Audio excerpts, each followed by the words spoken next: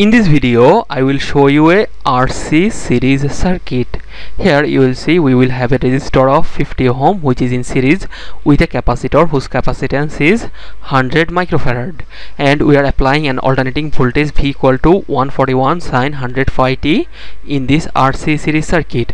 Now see, for the series circuit we have to calculate the RMS value of the steady current, and we have to calculate the relative phase angle, that means phase angle between the voltage and current. After that we have to write down the expression of instantaneous current. Okay, after that we have to find the average power dissipated in the circuit. After that we have to determine the power factor, whether it is leading or lagging or in phase with the voltage. After that we have to calculate real power, reactive power and apparent power, and at last we have to draw the phasor diagram. So now let me proceed with the circuit solution. In the circuit we are applying an alternating voltage V equal to 141 sin 100 phi into t. Now see, if I compare this equation with the standard equation of alternating voltage, V equal to Vm sin omega t plus initial angle phi naught, you will see here I will get Vm equal to 141 volt. Okay, initial angle phi naught equal to 0 degree, omega which is equal to twice phi f will be equal to 100 phi. Now see, our f will be equal to 50 hertz. Okay, at first we have to calculate the RMS value of the steady current. During the circuit analysis you will see we will express the RMS value of current with capital I, RMS value of voltage with capital V. Okay, so don't get confused with that.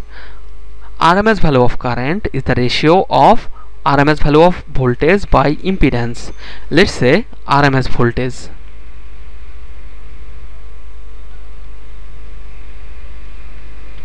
V is equal to V phase angle will be 0 degree. We get the magnitude of RMS voltage by dividing maximum value of voltage with root 2, 0 degree. 141 by root 2 phase angle 0 degree. Here I will get 100 phase angle 0 degree, which is equal to 100 plus j 0 in rectangular form. Now see, our capacitance will offer resistance of xc to the current flow, so I will get capacitive reactance xc equal to 1 by twice phi fc. Here capacitor has a value of 100 microfarad, so it will be 100 into 10 to the power minus 6. Therefore you will see our xc will be equal to 31.83 ohm. Let's say I approximate it to 32 ohm. In case of a series RC circuit, the total impedance is given by Z equal to R minus JXC. Therefore here I can write down impedance, IMPE, impedance Z will be equal to R minus JXC. So this impedance will be equal to R is 100 and XC equal to 32. Okay, so here this R is 50 and XC is 32. So from here I will get 50 minus j 32. This is the impedance. If I take it into polar form I will get 59.36. phase angle will be minus 32.62 degree. Here this will be the magnitude of the impedance and this will be the phase angle phi of the impedance. Okay, now see, our current RMS value of current.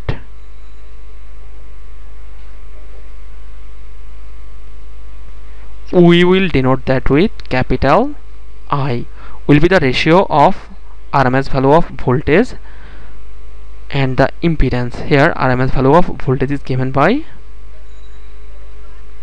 100 phase angle 0 degree and impedance is given by 59.36. phase angle will be minus 32.62 degree. Therefore you will see the RMS value of current will be equal to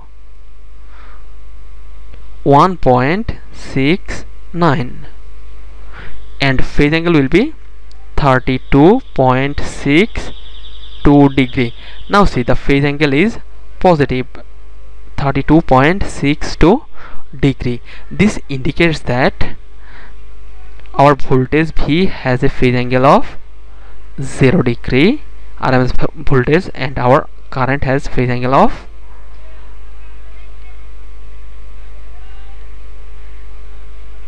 32.62 degree. Now see, it is obvious that the origin of the current is 32.62 degree ahead of the origin of the voltage. So I can say that here our alternating current I will lead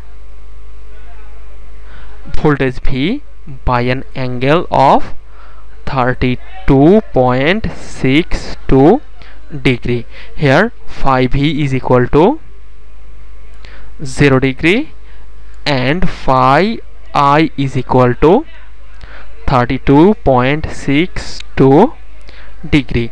Therefore phase difference phi D will be phi I minus phi V, which will be equal to 32.62 degree. So relative phase angle will be 32.62 degree with I leads V by this angle. Now see, the RMS value of current is 1.69 ampere. Therefore maximum value will be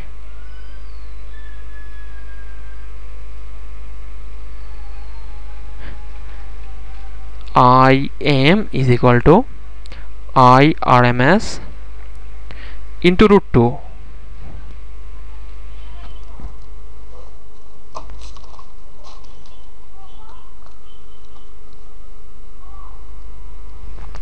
So here maximum value of current will be 2.39 ampere.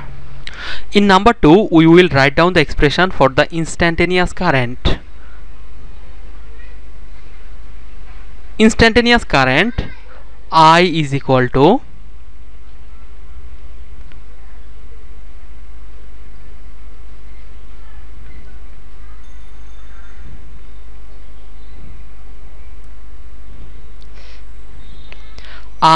Im sine omega t plus phi.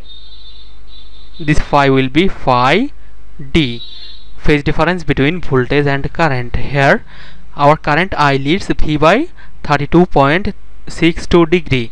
Therefore in case of a capacitive circuit, to indicate that lead we will add an angle phi d with the omega t. So this is our I equal to Im sine omega t plus phi d. Our current will lead the voltage by an angle of phi d. Now see, the maximum value of current is equal to 2.39 ampere sine omega is equal to 100 phi sine 100 phi t plus 32.62 degree. Okay, this is the equation of instantaneous current, and here you will see we will add 32.62 degree because our alternating voltage V is equal to 141 sine 100 phi t plus 0 degree, and here current will be 100 plus 32.62 degree. This indicates the leading of current I with respect to voltage.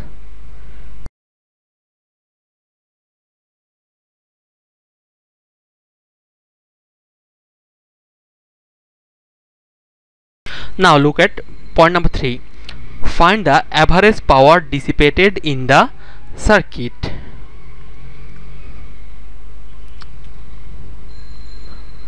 Number 3, average power.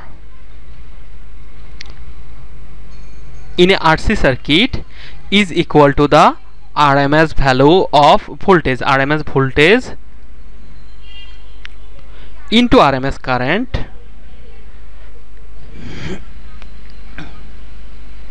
into power factor. Here RMS value of voltage is equal to capital V, RMS value of current is I, and power factor is cosine phi d. This phi d is the phase difference between voltage and current.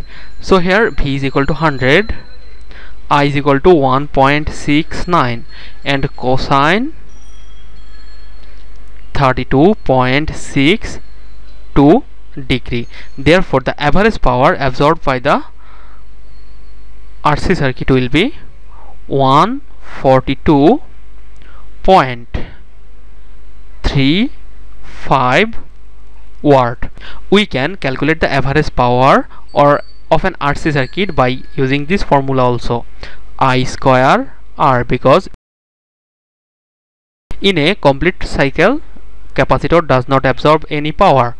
During positive half cycle it draws power from the source. In the next cycle it returns that power to the supply. So I square R, here I is equal to 1.69. I will take its square, and R is 50, so I will get 142.35 watt. Now look at number 4. Determine the power factor.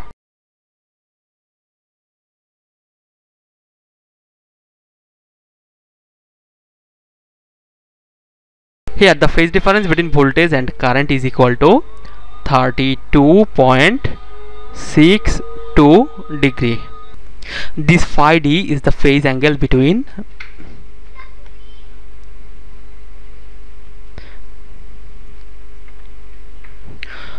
voltage V and current I. Okay, now see, we calculate the power factor by taking the cosine of this phi d.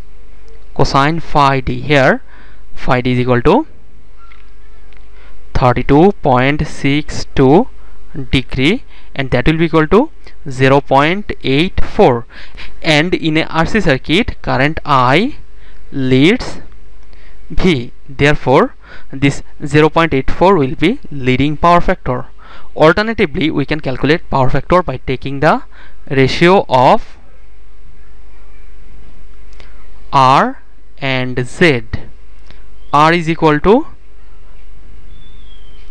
50 degree and impedance equal to 59.36. I am considering only the magnitude, we don't have to take the phase angle. Here it will be 0.84. okay, this is also leading power factor. We can also calculate power factor by taking the ratio of real power to apparent power. Apparent power is equal to VI and real power equal to VI cosine phi. This is the RMS value of voltage and current, cosine phi d. Okay, and this is equal to RMS voltage into RMS current. Here RMS value of voltage is equal to 100, RMS value of current is 1.69 into cosine phi, cosine 32.6 degree divided by 100 into 1.69. Therefore you will see our power factor will be 0.84, leading power factor. Okay, now see, after that we have to calculate real power P is equal to RMS voltage, RMS current cosine phi d.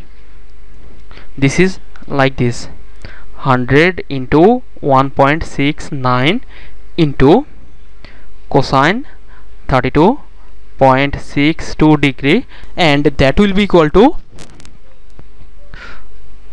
142.35 watt. Reactive power Q equal to RMS voltage, RMS current sine phi d. 100 into 1.69 into sine 32.62 degree. This will be equal to 91.10 bar. Lastly, we have to calculate apparent power.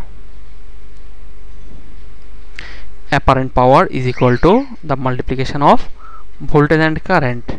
Voltage is 100 and current is 1.69, which will be 169 watt. Okay, this is the apparent power, reactive power, and this is the real power.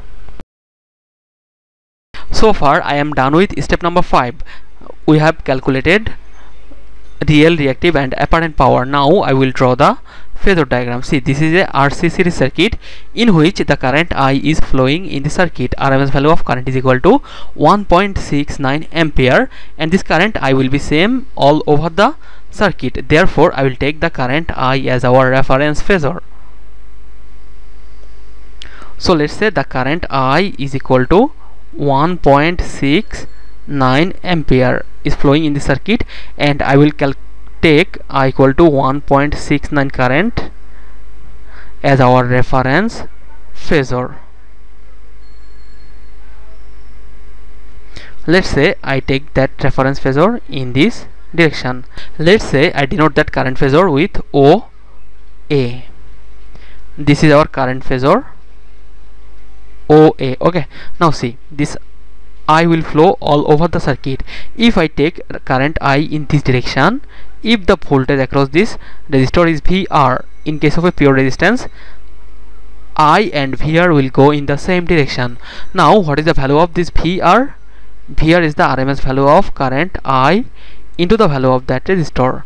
I is equal to 1.69 ampere and R is 50 ohm, which is equal to 84.5 volt. Okay, now see, I will take the current phasor VR equal to 84.5 volt in the same direction of reference current I. I will denote that VR with OB in the same direction of I. Okay, let's say this is that phasor OB VR. Okay, it is in the same direction of our I. Now see, the current that is flowing through the capacitor is I, and if I take the current I in this direction, the voltage across the capacitor VC will lag the current by an angle of 90 degree. That means if I take reference axis in this direction, VC will be 90 degree behind from the reference axis. Now what is the value of VC? VC is equal to IXC. I is 1.69 and XC is equal to 31.82 ohm. So here I will get VC equal to 53.78 volt. I will denote that VC with BC, and this VC will create an angle of 90 degree with the reference axis. This is our reference axis and this is the terminating point of this OB. Now see, if I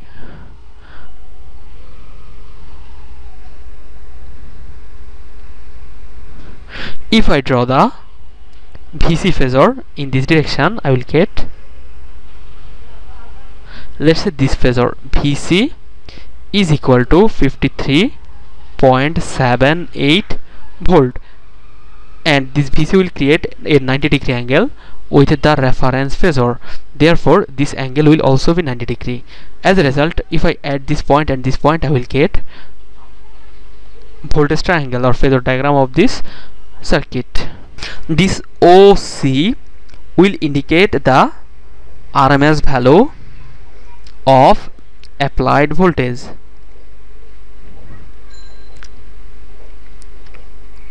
Now see, this is 90-degree angle, so this will be hypotenuse. So I can write OC square equal to VR square plus VC square, from which you will see this OC is our RMS value of applied voltage. So V will be equal to root over